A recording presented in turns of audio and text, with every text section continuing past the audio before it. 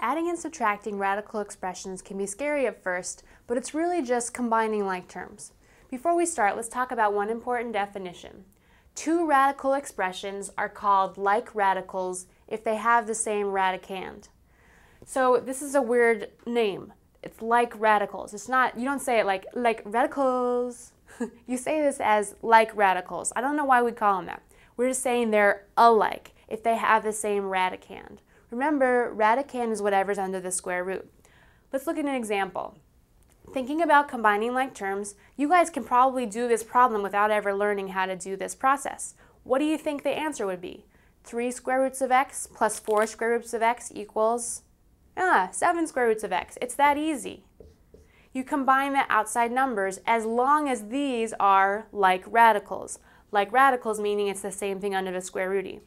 In this second example, though, we have different radicals, or unlike radicals. 3 square roots of x plus 4 square roots of y it's just 3 square roots of x plus 4 square roots of y. Those guys can't be combined because they're unlike radicals. So you can combine them only if they have the same radicand. That's what you're looking for. However, you guys know math teachers don't like to make anything easy. What you're going to see is sometimes you need to simplify the radicands to see if they're like radicals. They're not always going to look as easy like x and x. Sometimes you're going to have to do some simplifying by finding perfect square factors before you could recognize that those could be combined terms.